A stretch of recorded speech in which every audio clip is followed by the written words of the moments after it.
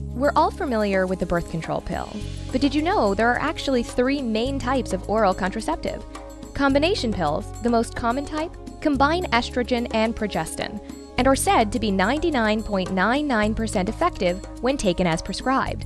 They are, however, not recommended for women with a history of heart disease, stroke, or blood clots.